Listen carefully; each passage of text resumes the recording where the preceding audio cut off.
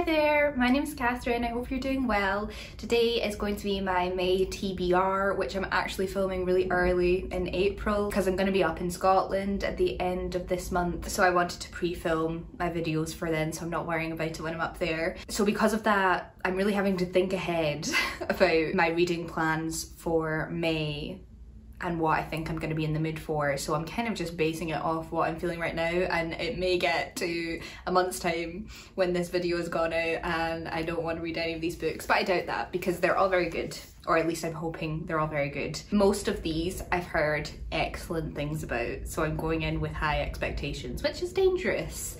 But anyway, let's get into it. So it is no secret that I love dark academia as a genre, but the embarrassing thing about that is that I have never read The Secret History. So I really am determined to rectify this in May and finally read The Secret History by Donna Tartt. It needs no introduction or explanation. This is the book that kind of just invented dark academia and is beloved by so many people, and I don't know that much about it going in. I know that it follows a group of students at a very elite university in New England. It's written in a very pretentious tone that has become associated with the dark academia genre, and I know that the general plot of it is that one of their classmates has died. The group of students that we're following are involved in it in some way. I don't know whether they committed the murder, where one of them did the murder. That is as much as I know. I'm pretty positive this is going to be a 5-star read for me. I am shocked and appalled and embarrassed that I haven't read it.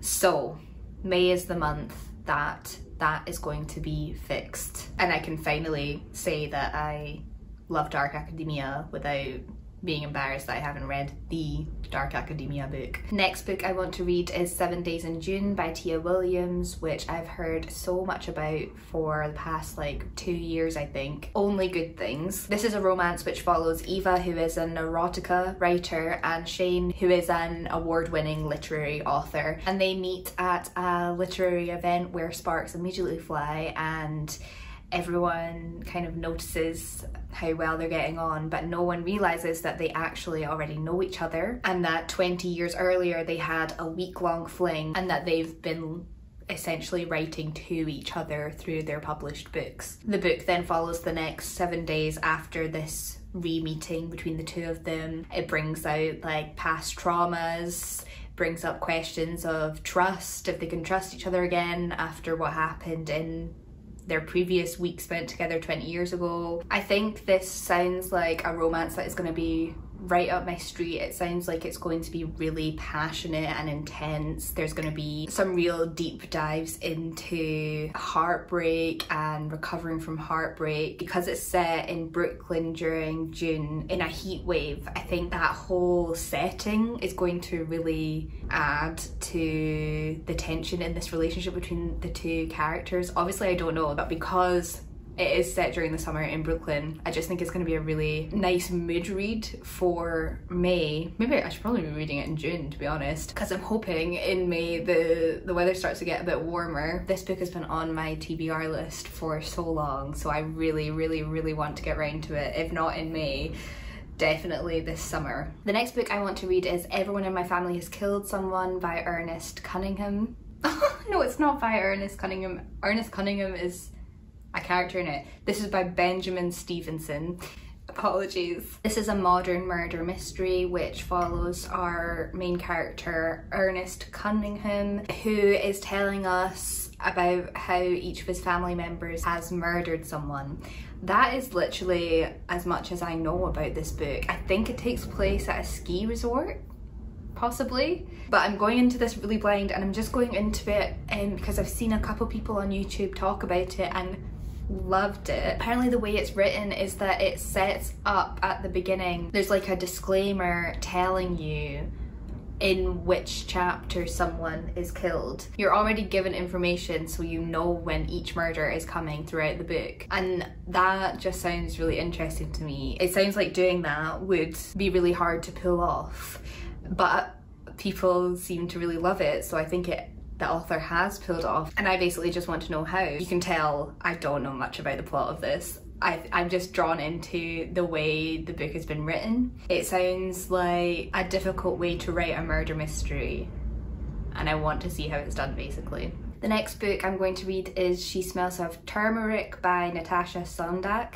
which I'm reading for my Storygraph Reads the World challenge. For May, I've decided to go for Indonesia as the country. It's about a woman called Cecilia whose father is Indonesian, and after he dies, Cecilia moves to Indonesia to move in with her wealthy grandparents so she can try and live out the life that her father had envisioned for her. However, her grandparents don't like the American lifestyle that she has been brought up in and kind of try and mold her into a perfect Indonesian granddaughter, and this ends up pushing Cecilia away from them. And so Cecilia ends up finding refuge in a group of really rich, elite, successful friends, and she gets wrapped up in this world of glamour in Jakarta. And as she gets to know this group of friends, she kind of starts to find out things about their pasts and secrets which they're hiding behind all of this glamour, and she starts to feel more connected to her father's hometown. But when her reality starts catching up with her, she starts to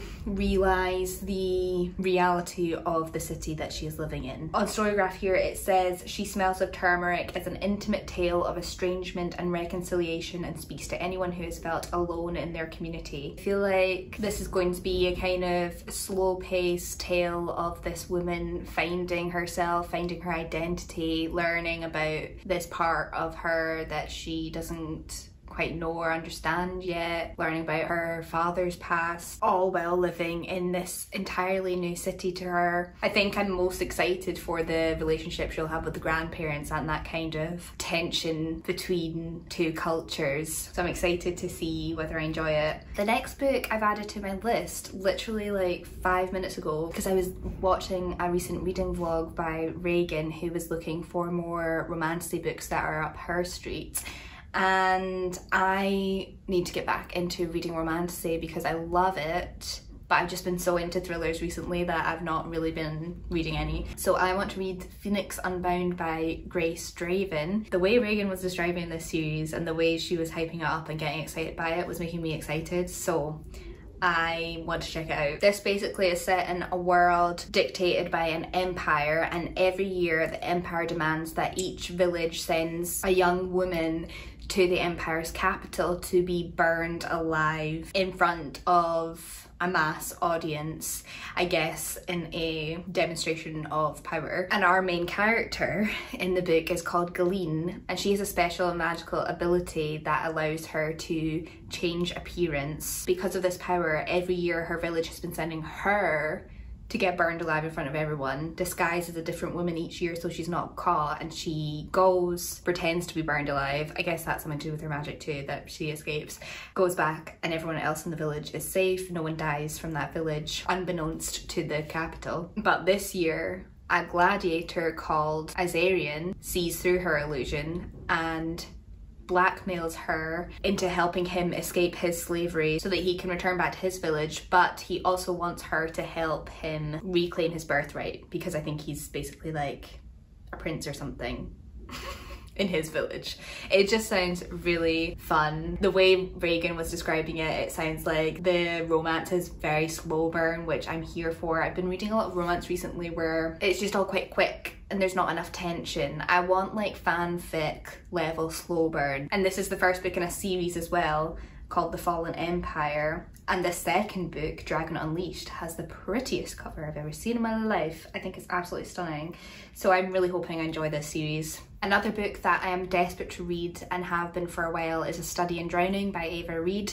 This kind of combines my love of dark academia with my love of romantasy. I think it's a rivals to lovers romance. It's young adult. I've been really into young adult recently. I've just got such high hopes for this because I've heard so many good things about it, and I think this could be a real all-time favourite for me, hopefully. Hopefully I'm not jinxing it. It follows a girl called Effie Sayre, who has always believed in fairy tales and specifically loves an author called Emrys Myrddin. So when Myrddin's family announces a competition to redesign the late author's estate, Effie's like, this is the job for me. But when she gets there, she finds that she's met with a bit of an impossible task, and the residents at the manor are not very forthcoming or welcoming, including a literature scholar called Preston Hillary, who is determined to expose Myrddin as a fraud. And the two of them basically start working together to start to piece together the mystery that surrounds Myrddin's legacy. I want to read this book for the romantasy dark academia vibes more than anything.